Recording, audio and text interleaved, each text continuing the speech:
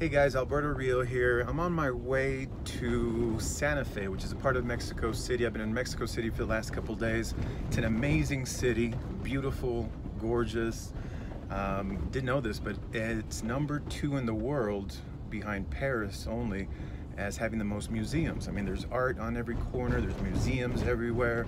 Great, a lot of culture, the food is amazing. I really recommend that you come check out Mexico City. Very international too. As you walk around, you hear people, speaking German and French and English, of course, Spanish. But there's people from all over the world doing business here. It's a pretty cool place. Now, I'm on the way from Polanco, which they call it kind of like the Beverly Hills of Mexico City, over to Santa Fe, which is where Grant Cardone is going to be speaking tomorrow at the Santa Fe Expo, it's called, in front of a few thousand people.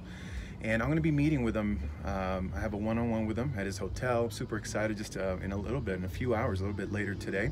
But I figured I'd shoot this video and really talk about the environment. We know that our environment is very, very important.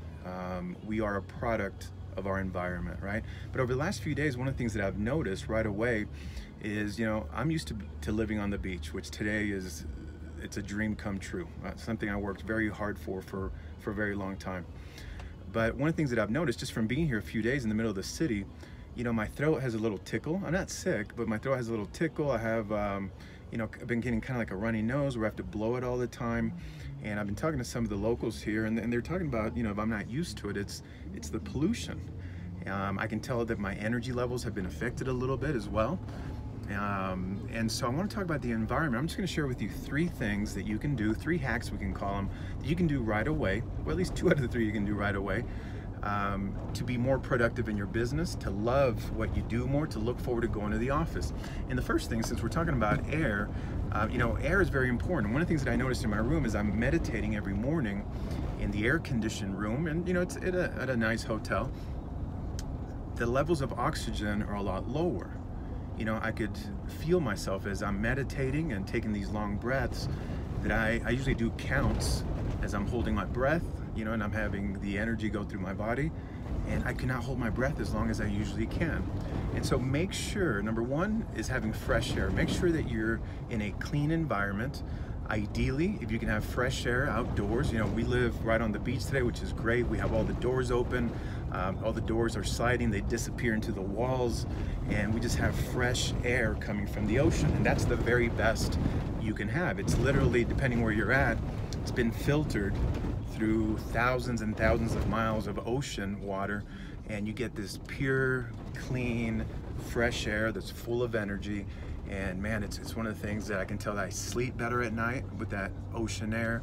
During the day, you can just feel the energy from that live, organic air, So if you haven't already, get yourself maybe outside a big city and then go out in the country a little bit where the oxygen levels are a lot higher.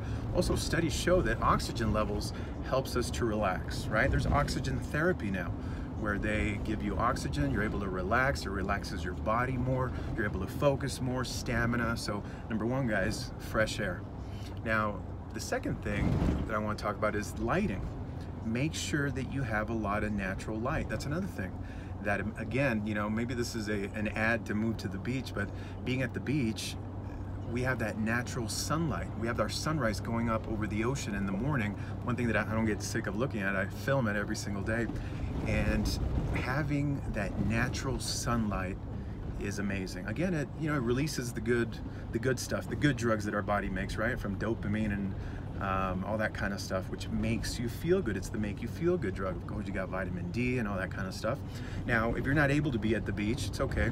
Just make sure that you don't have fluorescent lighting. A lot of these big offices, even some gyms that I've traveled to, have fluorescent lighting. Fluorescent lighting will zap your energy away. And some houses have them, some apartments have them, some offices have them, because they save energy. They save on the electric bill, but it's not worth it. Trust me on that. It wreaks havoc with your nervous system, and it's horrible for you. So if you can't be out on the beach again, just make sure you don't have any fluorescent lighting, get rid of it, and that's going to help you a lot. But hopefully you can have maybe a nice big room with some nice big windows, get some natural light in, and that's going to help you enjoy your work day a lot more. So now the third thing is to have a nice view. Now this might be the one that might take a little bit while longer. I know it took me a while to have that nice view. Studies have shown that when humans are looking out into a nice view, kind of looking out ideally into nature, far away, it puts our life in perspective. Our perception changes about our problems, maybe the challenges that we're having throughout the day. It completely changes. It makes us realize that we're kind of a small thing in this huge world, this huge universe of ours. So do your best to get yourself a nice view. Again, that might be a little bit tougher depending where you're living now. Maybe you can just position your desk in an open area. Maybe if you have to stare at a wall, maybe you can put a nice painting or a nice picture of a beach before you get to actually get there. I did that before, actually years ago. I had a nice picture at the beach. I would have one on my screensaver, as well as on the wall that I would just stare at, and I knew someday I'm gonna have that nice view.